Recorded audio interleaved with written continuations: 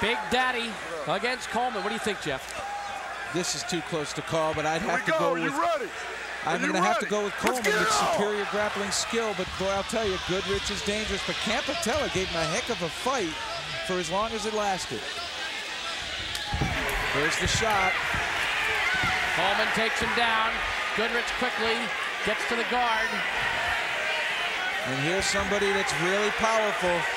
Coleman is not weak at all. He is very, very strong. He may not have the same size arms as Goodridge, but with all that wrestling and he's still in his physical prime, he is extremely tough. And this is a bout which might go a while.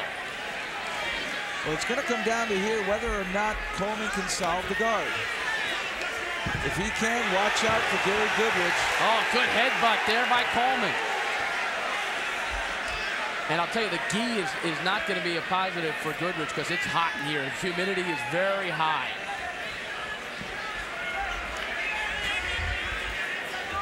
Let's see if Coleman takes his time and just picks his spots, Jeff. He's got lots of wrestling experience. He knows the patience is a virtue. I'll tell you, those, even though they were sideways punches, you could feel it. You could feel it through the octagon padding. That octagon, 750 square feet of face, 32 feet across. With Coleman's background in wrestling, and this, I don't mean to harp on wrestling. Yes, I am a wrestler, but without a doubt, he can keep an opponent down, particularly the elite level that Coleman competed at. He competed in the Olympic trials this year, missing the team, so he's still very good at the sport. I believe he lost to Dan Slade. He finished 6th. He beat Mark Kern. He had a pretty good run. He's been working with kickboxers, wrestlers, and grapplers and submission guys. Kerr is supposedly another one of the wrestlers, potentially, who might be coming to the UFC. See how Coleman does here. Coleman schooled by Richard Hamilton right now.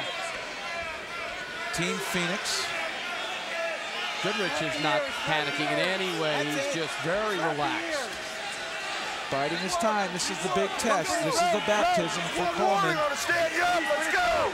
Royce Gracie was the first to show how patience can work. Squeeze the throat. Keep working, good. Back him to the flat. Yes. Trying to catch the guard, he did it. Good move by Coleman. Got Goodridge up against the fence.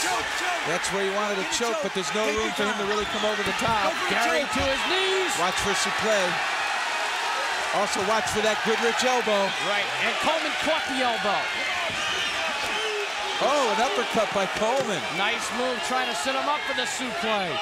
Got to get his hands off that chain link fence. If he's going to hang on to the fence, he wants to do it directly in front of his face so no fist can come flying in.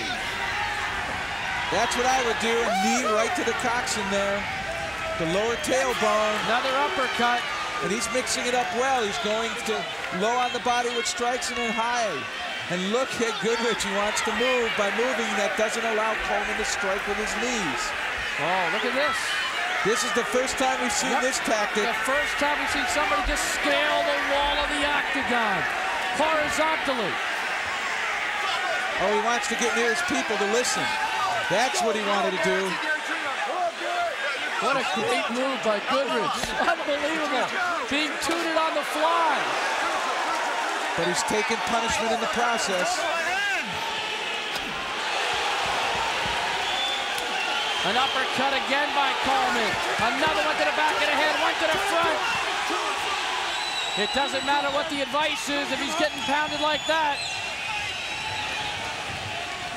All right, he's turning to face Coleman now. Now the knees can come into play both ways. What he's got to be careful of is he took the 3 rides with Mark Schultz heavily onto his back, and he turns the tide on Coleman. Coleman now pinned against the fence. Coleman using his knee defensively as Goodridge scores. Smart tactic. And now he's got the underhook back, and he will assume the position.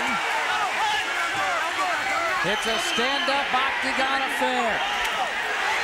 Another left chopping uppercut.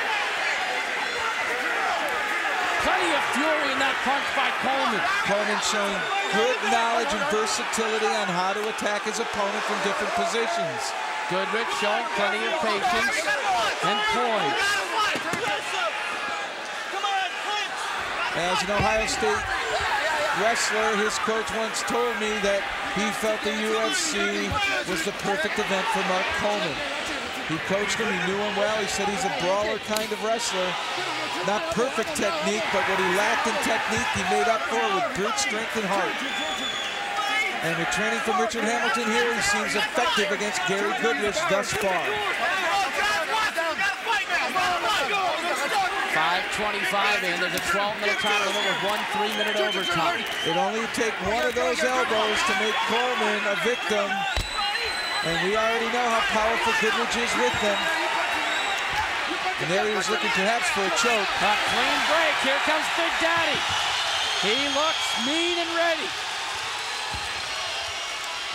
Watch for Coleman to try and go ahead and take him down again. Oh, Big Daddy's on a mission here. Coleman faking with the punches.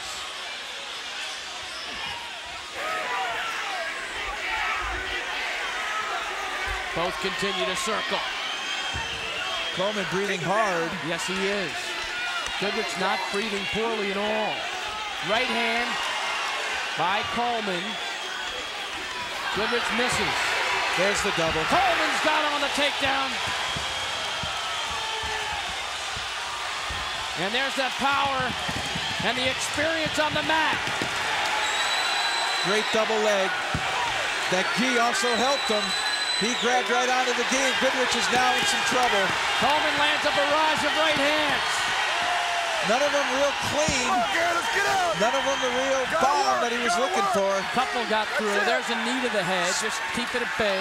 A pretty good tactic. Again, he's mixing it up with both lower and upper body strikes. This is the concept of look for the choke. Now he wants. There it is. It's a tap out. He got him.